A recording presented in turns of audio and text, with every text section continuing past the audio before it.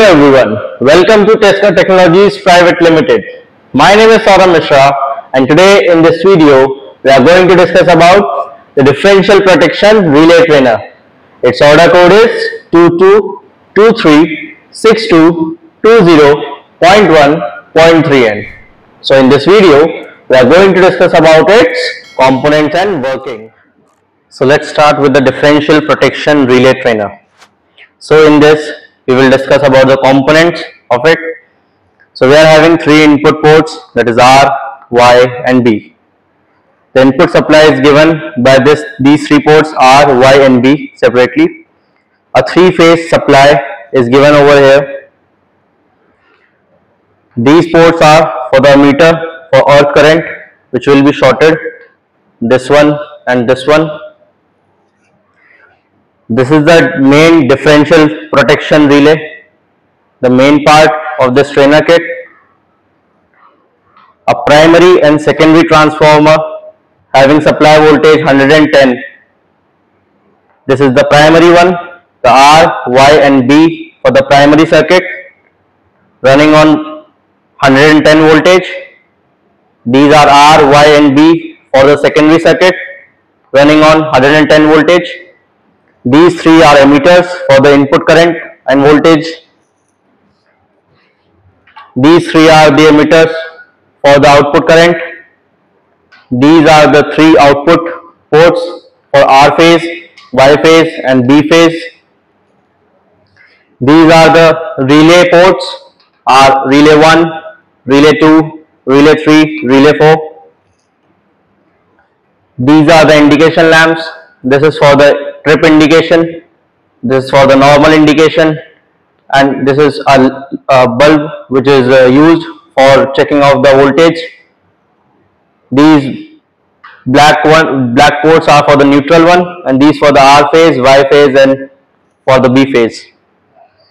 Secondary part of differential protection relay trainer kit. These three are the regulators to regulate the voltage supply. This is for the R phase, this is for the Y phase, this is for the B phase. The input voltage is given to this R port. This is for the neutral.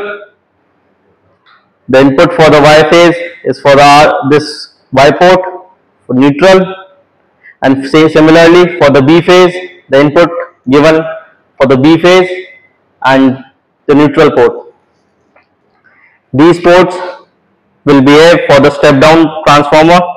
We give here 220-230 volt supply as an input, and we obtain 110 voltage supply at the output. Output voltage for R phase can be extracted from this port. This one is neutral. Output voltage for Y phase can be extracted from this port.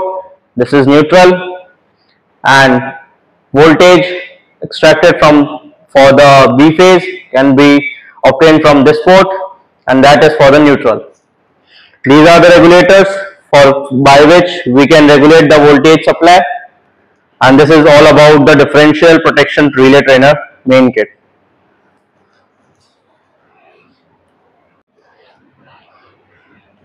Now this is the three-phase isolation transformer kit, another unit part of the differential protection relay trainer. Here, as we have already seen in differential protection relay trainer, there is two circuits for the primary transformer and for the secondary transformer. In this unit also, there is a separate part for the primary one and another one for the secondary one.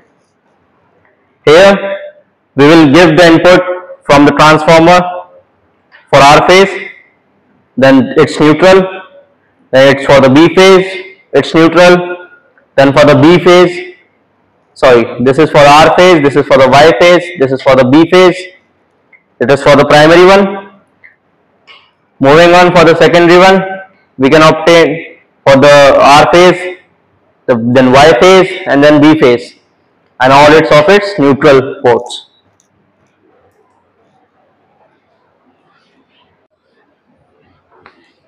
So now this is three-phase resistive load which is operated at 110 voltage. So these are the switches given for different phases These 10 switches are for R phase. Switches from S1 to S10. Then switches from S11 to S20 for Y phase. Then switches from S21 to 30 for the phase B. These three are the indicator lamps, indicators for R phase, Y phase and B phase. These two ports are power port and neutral port for the fan, just to cool down the system. The next, R port, Y port and B port, we have to give supply for this to take this as a load.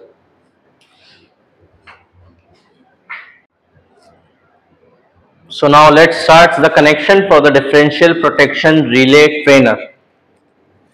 Starting from the input ports of R phase, Y phase and B phase, these three input ports.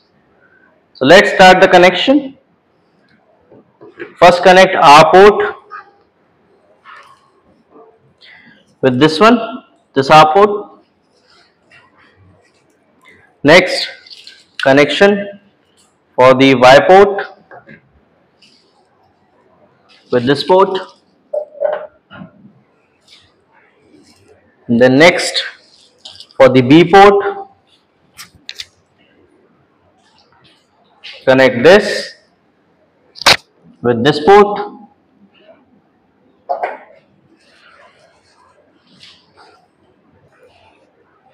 Now next we have to ground its neutral points.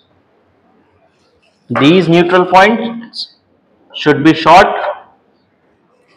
Neutral point of R phase should be short with the neutral point of Y phase, and neutral point of Y phase should be short with the neutral point of B phase.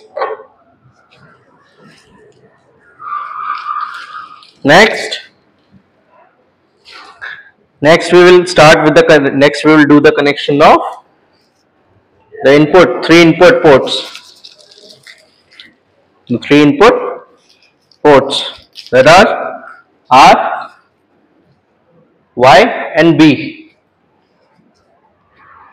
So starting with the R, connect this port. Make sure your connection should be tight. Make this R port connected with this output of R phase. Then connection of this Y port with this Y port. And at last this B port with this B port. So here we have done with the connections. Next we have to short the neutral ports, neutral output ports. So for R phase, this neutral port should be short with the neutral port of this Y phase, and neutral port of this Y phase should be short with the neutral port of B phase. Next,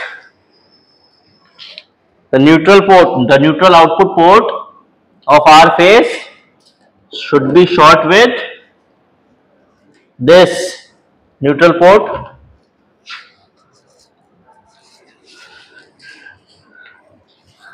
Now next,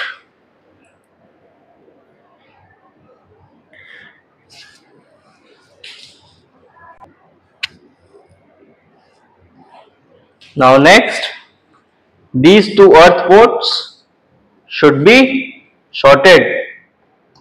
So connect this with this one. These two should be shorted. And next, the other two ports, that is these two ports, these two also have to be shorted.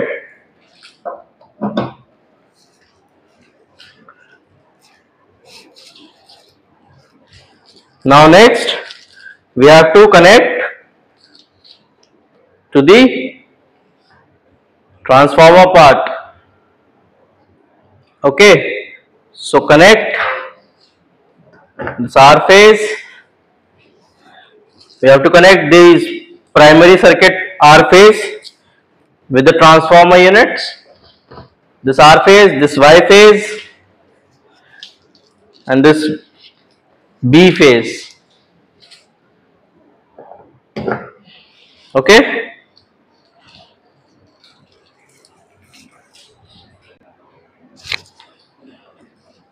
now the R phase should be connected to the primary circuit of R phase. The primary circuit of Y phase should be connected to the primary circuit of Y phase, and the B phase of primary circuit of transformer should be connected to the B phase of the transformer. These all three have done. Now we have to short the neutral parts of the transformer. So here just short R phase with the Y phase and Y phase with the B phase. Okay, now we'll move on to the secondary part. Now similarly to these primary circuits, primary ports of R, Y, B, connect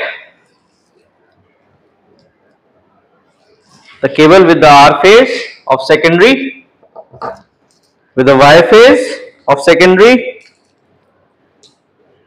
and with the B phase of secondary. Now these three wires should be connected with the transformer unit secondary.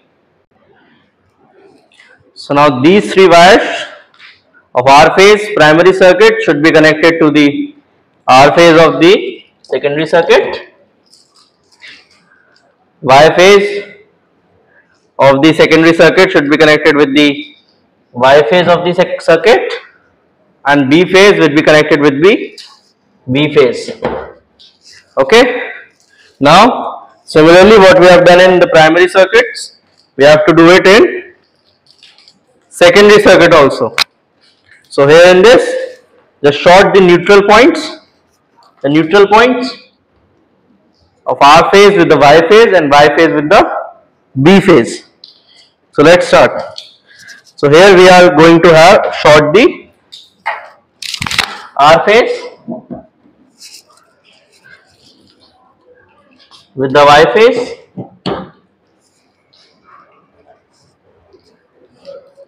and Y phase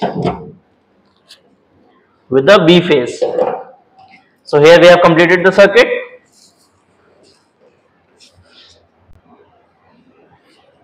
Now next we have to connect these three cables, these three ports, R port, Y port and B port, with the three-phase resistive load. So let's connect with this R phase. This cable is for Y phase and the next cable is for B phase. So these three cables will now be connected with the three-phase resistive load. So now the R phase should be connected with this R phase. Okay. So now R phase will be connected with the R phase, Y phase should be connected with the Y phase,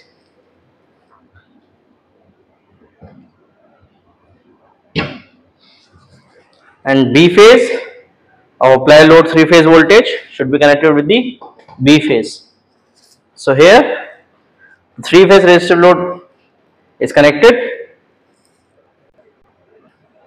Now the connections for the indication lamp should be done. So connect the trip indication lamp, this port, with the connection with the normal indication lamp, yellow port. After that, connect this yellow port, the normal indication lamp, with the relay 2. We have selected relay 2 with this yellow port, NO port. Okay. Next, we have to short its neutral parts of trip should be short with the neutral part of normal lamp, and normal lamp should be short with this neutral part. Now next, we have to connect this power port, this one, with this NC port of relay 2, the blue port. Okay. Now connect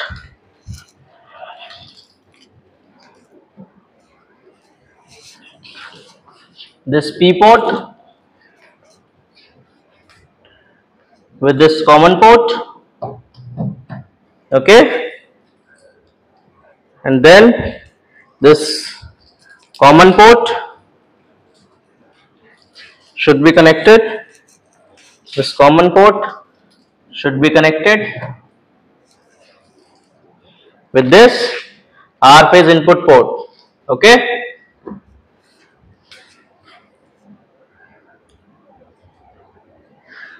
And at last, this neutral port should be connected with this neutral port should be connected with this neutral port.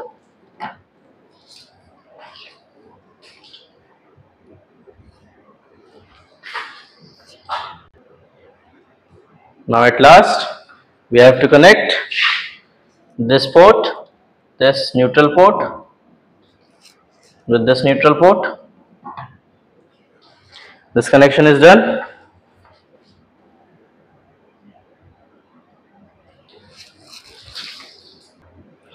Now in the last, to connect with the fan, we just have to give supply from this power port and neutral port, So this is connected, and this one is connected with this. Now these two have to be connected with the 3-phase resistive load, in which there is a fan on option. You have to connect it with that. So in this, these two ports have been given. So the power port should be connected with this, in this red port, and that neutral one should be connected in this black port. So here we are done with the connections of the differential protection relay trainer. Now at last, this cable, this shaped cable should be connected into the differential protection relay, and its USB part should be connected with the CPU. So here we are connecting this cable with this differential protection relay. So open this, just connect it over here. So here we are done with the complete circuit of the differential protection relay trainer. Now we will move towards the software part. So if you want to order this, you can have, we are having the code 22236220.1.3N. So this is the order code of this product. And for extra information, for more information, you can refer to this manual. It will be given to the user. All the details are given in this manual. So you can refer to this. Now we will move for the software part. So before moving, we just have to switch on the power supply, the three-phase power supply of this. I should give the connection, and this three-phase power supply should be switched on. So this is the overall connection, and see, we have the bulb has switched on. All the three indication lights have been completely, so it means the circuit is correctly completed. So now move on to the software part. All these three indicators, these three emitters and these three emitters, they will show the normal voltage and the trip voltage if there will be any of the trip. So now let's move to the software part. Now if your circuit is correctly completed, then you can see the internal voltage will be equal to the external voltage. Okay, minute difference can be observed, but phase R, phase Y, phase B, all three are having the similar voltage. Now, if you want to check the trip indication of this device, you can short the R phase and the Y phase. You will see that the trip indication lamp will glow up. So shorting this R phase with this Y phase. So a trip indication is shown. Okay. So after removing also this shorting device, the tripping indication is shown. So in this differential protection relay, you can click on clear, and after that the trip will get switch off. See, so you have to do it manually. So here is the all demonstration of the differential protection relay trainer. So now in software, just initially start with this MyCom S1 Agile software. To install this software, you can refer to the manual. Double click on MyCom S1 Agile software. Then here you will get the option of device configuration. Just click on this. After that, you'll get the option of P50 Agile configurator. Click on yes. It will take a few seconds to open. So here is your screen on your window. So we'll have to click on the substation 3. Just please check, we have to work on P652 because our device is based on P652 version, not on the P153 or any other else version. So just click on P652, right click on it and just click on the connect. It will take a few seconds. It is saying now device load successful. You can see over here. Now the device connected will be shown in green color, and the device which is not connected should be shown in the red color. Now next step, we have to click on the connection. Double click on this COM8 front port. Just save this. Now next, click on this settings, read device settings. Since we are already having this port, we will click on this set 001.set. It will take a few seconds. Device load successfully. The screen will come. Click on the configuration part. Always check that your HV reference and LV reference should be disabled. Okay. Next, its work is over. Now next we have to go to the IO mask, this option 001.IOM. Double click on this, you'll get this logic gate. In this generals, you'll get the inputs, selected inputs. If you go for the diff protection, you'll get these all ports. The input ports you have selected from here should be shown in here. Now since we have selected relay second in the differential protection relay trainer, so all these inputs have been shown here, and since we haven't selected any relay 3, so no input ports directly could be shown here. Just cross it.